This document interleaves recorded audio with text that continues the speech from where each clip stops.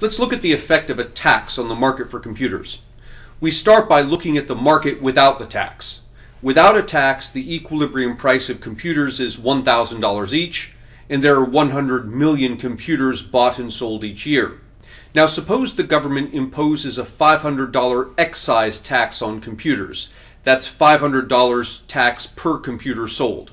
To see the effect of the tax, we find the amount of $500 on the graph, and we insert it so that it touches both demand and supply. This gives us two prices, a consumer price of $12.50 and a producer price of $7.50. The consumer price is the price the consumer pays with the tax included. The producer price is the price the producer receives after handing the tax over to the government. The difference between these two prices is $500. That's the tax that goes to the government. Now the picture looks messy, but it is an equilibrium, and we can see that by looking at these two prices. When consumers pay a price of $1,250, including the tax, they're willing to buy 80 million computers per year. This is the quantity demanded. When the producers receive $750 per computer net of the tax, producers are willing to offer 80 million computers a year for sale. This is the quantity supplied. Equilibrium is the point at which quantity demanded equals quantity supplied.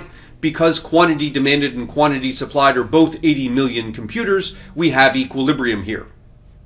Now to see the effect of the tax on the market, let's look at the consumer and producer surplus that the market generates before the tax and after the tax.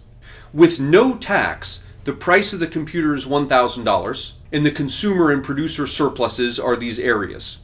The market surplus, or the total benefit to society from the exchange in this market, is the sum of these two surpluses. Now let's impose the tax. With the tax imposed, the consumer price rises to $12.50. So the consumer surplus is everything above $12.50 and below demand. The producer price falls to $7.50. So the producer surplus is everything below the price of $7.50 and above supply. The producer and consumer surplus show the benefits to the consumers and to the producers from exchanging in the market for computers. But in this scenario, the consumers and the producers aren't the only players. The government is also present. The government obtains a tax revenue of $500 per computer times the 80 million computers that are sold. This tax revenue is also a benefit that's generated for society from the market. So the total benefit to society from the exchange in the market for computers is the consumer surplus plus the producer surplus plus the government's tax revenue. And notice there's a section missing. We call this the deadweight loss. This is an amount of happiness for the consumer and profit for the producer the market could have generated but failed to generate because of the distortionary effect of the tax. That is, the tax caused consumers to act as if computers were more expensive than they really are, and so cut back on their consumption of computers.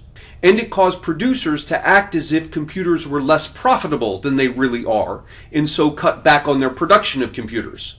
The result is there are fewer computers being bought and sold, and because there are fewer computers being bought and sold, the market for computers generates less benefit for society.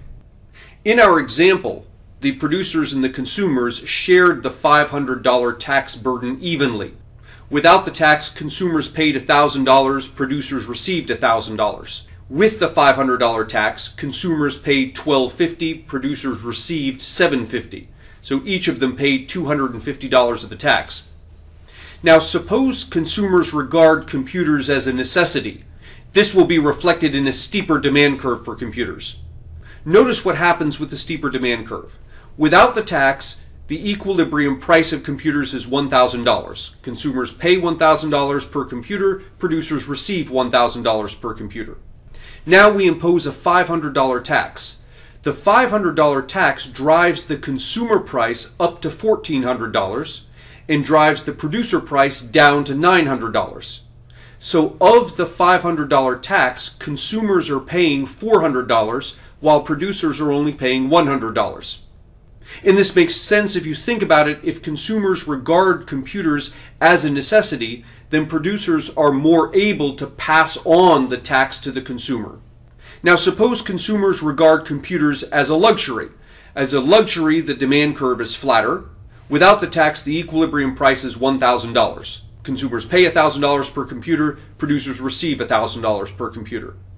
Now impose the $500 tax. With the $500 tax, the consumer price rises to $1,100, while the producer price falls to $600.